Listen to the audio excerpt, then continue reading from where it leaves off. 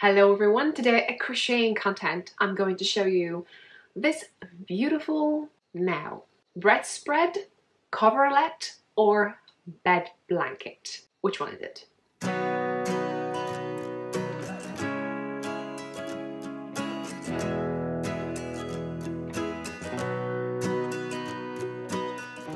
Did I make it? No, my mom made it, and she made it as a gift for my sister. And I think last time I was at her place she said that the one panel wasn't connected and she asked would I be able to fix it, and I thought, you know what, let's have a try. Now let me show you this square. So it is made out of those huge squares, as you can see.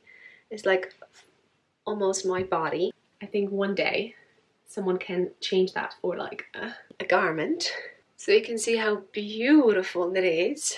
And there are 3 over here, and 1, 2, 3, 4, 5 down. So pretty. I think in the end I'm going to show you how I fixed that thing. I had 3.5mm hook. I don't have any sets of hooks that would be smaller than that. I think I have from 3mm up from the Knit Pro, I think, and they are from the sets for Tunisian crochet. Therefore, I think I got one hook once from a friend in the Happy Mail, and that's, I think, it's 3.5mm needles, and that's what I used.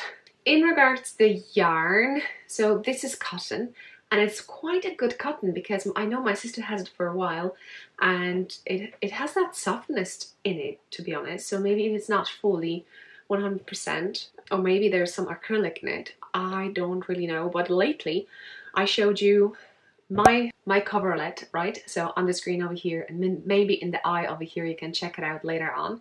And another one lately that I shared in regards to crochet is my wedding dress, and on the screen, and that's definitely 100% cotton because it feels like cotton and it doesn't bounce or anything like that.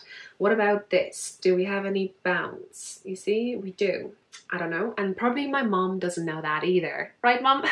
But it's beautiful and I'm not sure, and I love it. It gives you that vintage vibe. So if you would want to have something nice in your room, this would be it. If you're in a vintage fashion style thing going on, even like a cover for a sofa or something, it will be really, really cool. I think without further ado, I'm going to present you short footage how I fix this. I know you have seen it beautifully fixed, but this is what I got to fix, and you can see that the first things what I need to do is to untangle all this.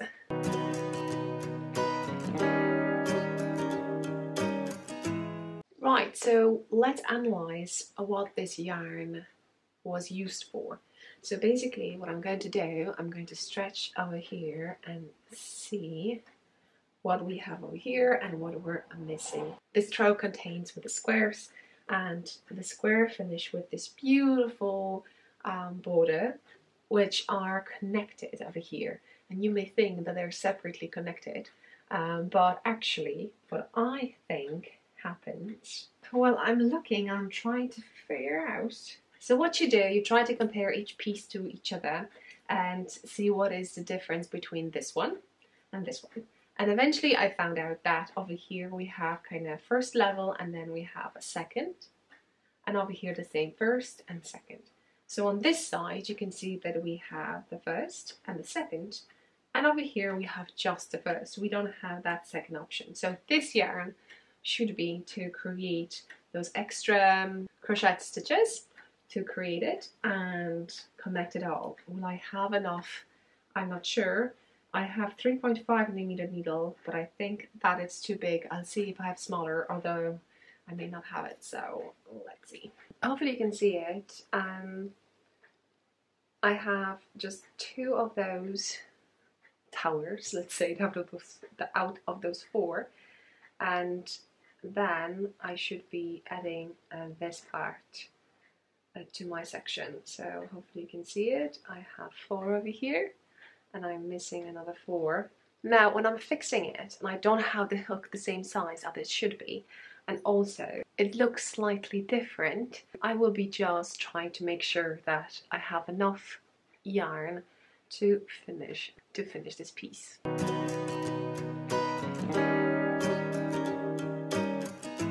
Okay, so I just did 2 chains, connected 2 chains, then I did those 4, I call it towers, and then I think I will be adding, I will be joining another square.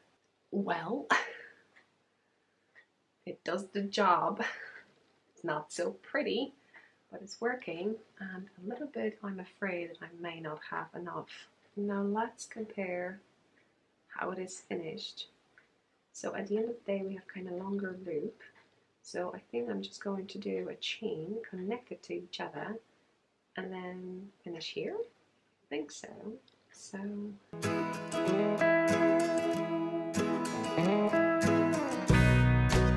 Okay, have you seen it?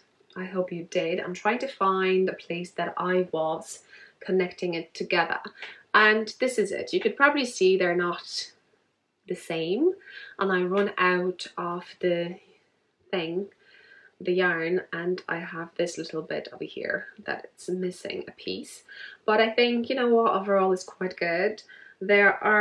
This is quite unusual crochet technique, I would say. It doesn't give you a chain, so you're not creating chains, you're creating like a columns over here, so it's so beautiful.